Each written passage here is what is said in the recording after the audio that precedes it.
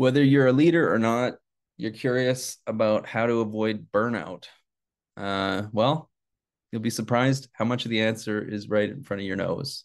So let's get on topic with an understanding of what burnout is, what its impacts are, and what you can do about it.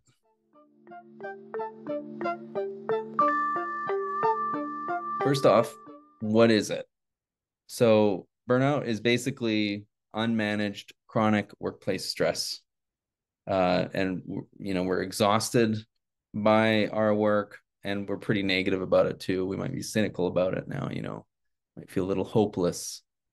And because of this exhaustion, right, our impact wanes. We have way less efficacy over the things that we want to be doing.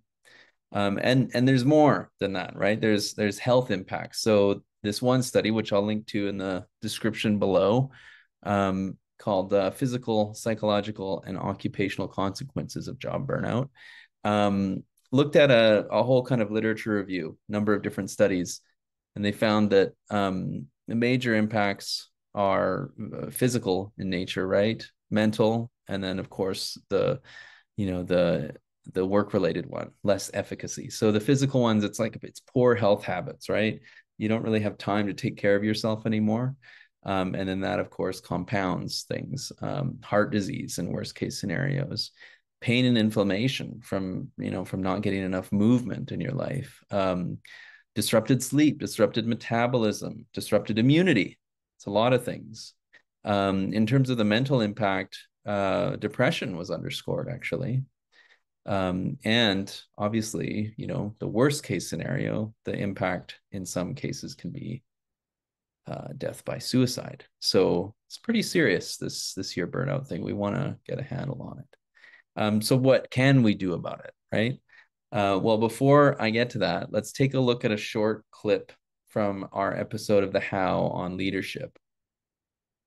As I said before, even though I've had some really horrible bosses, 98%, I'm just making this number up, of leaders or bosses are kind, benevolent, well-intended humans that need our support to be able to trust, back to this thing of holding everything on their shoulders. And, it's really interesting to think about how just changing that frame from leadership is something that I have the power to distribute, to leadership is something that is endemic in everyone and that we can collectively access. Let me just underscore that. Leadership is endemic in everyone and we can collectively access.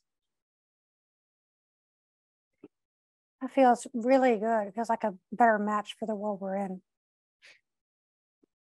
Yeah, I sometimes also like to sort of imagine it almost like a pool that's there, like a pool of water, and anyone can just, tap into it. And at different moments, different people are taking, different amounts of water from it.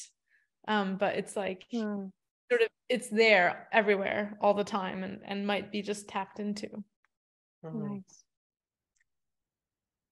I really love what Susan, Lyssa, and Fran are exploring here. This idea that leadership is endemic in everyone and that we can collectively access it.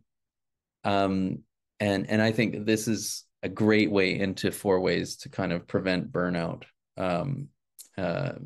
So this first way, right, is to tend to your social networks in and outside of work, right? If leadership, right, is something that we can collectively access, we need to have a collective. We need to have people around us to access it with together. And so we need to strengthen our social networks as a bit of a buffer against all of the stress. But how? Well, just have a team around you. Lean on them for support. And if you happen to be a leader, think about maybe stepping back and allowing others to lead and empowering them to do that. This can look like shared decision-making, adopting a mindset that's more around embracing failure as like a learning tool rather than something that you're trying to avoid at all costs, and kind of creating space and just room for people to try new things, right? To step into their leadership some more. What else can we do? Well, second way, get rest. Just take breaks, have time in your day where you're playing, quality time with family and friends, time in nature, this sort of thing. This is all really vital. But again, how, right? Just start with a simple question. Ask yourself what gives you energy, and then try to make time for that. Even and especially if it means stopping something else, because you're kind of in a situation where you need to be stopping some things. As one member of Greater Than put it, they said it's all about cutting yourself some slack, not overdoing stuff, being lazy, getting enough sleep and movement, this sort of thing. Okay, the third way we can prevent: get aligned and get in control. That sounds kind of harsh the way I put it there, but when we think about our work, it's even better if our values are aligned with the work, if we have a sense of purpose about it. And not only that, but a sense of autonomy and control over the workload. This is what we all want. But how do you get there, right? If you're finding that you don't have these things, it might be time to think about changing your role. If you're overwhelmed, cynical, negative about what you're doing, it might be time to think about how you might move within your organization into something else. And if that isn't possible, then to just quit, as ideally as soon as possible. But we all know that that isn't always the case. So, begin to plan and set the wheels in motion for what exiting can look like for you. And hopefully one day finding the quote unquote dream job, right? Whatever it is that you want to be doing that's aligned and on purpose, so to speak. But beware, there's a dark side here. Another research paper that I'll share below is work as a calling. They talk about kind of the pernicious way that burnout can creep up with folks who are happily working in their purposeful work. So this kind of persona of the happy workaholic who's content with that situation. This is something to just kind of be aware of and watch out for, because it can eventually become a burnout situation. Obviously, if you see this in others, this is also a place where you can intervene with your peers and check in with them. Okay, the fourth way is really simple. It's just looking right in front of your nose, as I said in the beginning. And this is how it all starts, right?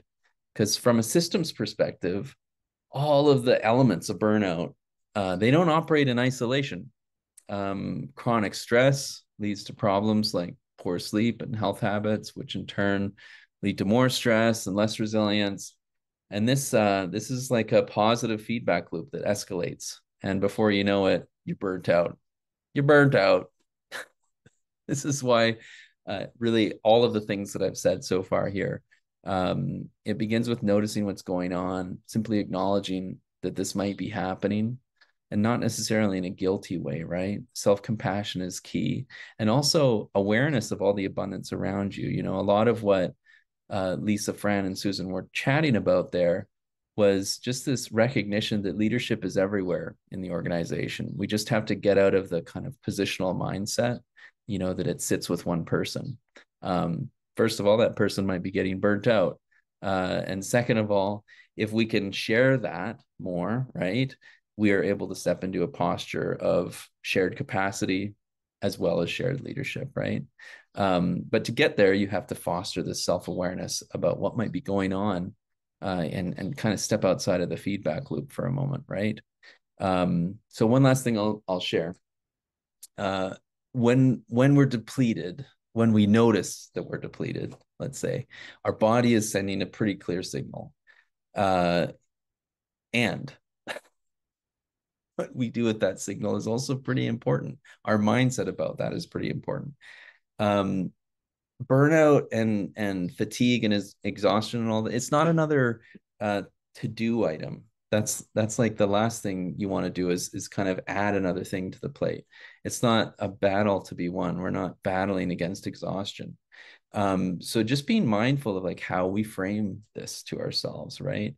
And rather seeing it more as a sign or a signal that our body is sending us, or our mind is sending us, that there's a change that's needed, that there's a transformation that's required, and kind of taking it as a way to step into a more vital relationship with your work, and most importantly, as a call to stop doing some things before starting anything else. Okay, so thank you for joining me today for this quick little mini-sode format we're calling On Topic. What do you think? If you found this video helpful, please like it and subscribe to our channel. And if you have a topic you'd like us to cover on this channel, please just leave a comment below. And if you want more, check out related episodes of The How. Lastly, a big thank you to members and explorers within Greater Than who shared the ideas that I incorporated here. So JD, Nanad, Miriam, Armin, Joe, Zarko, Sarah, Amy, Jane, Brendan, Fisher, and Anna. I got as many of your ideas in as I could, and we'll draw on more of them for future minisodes, I'm sure. So thank you very much. Okay, bye for now, folks.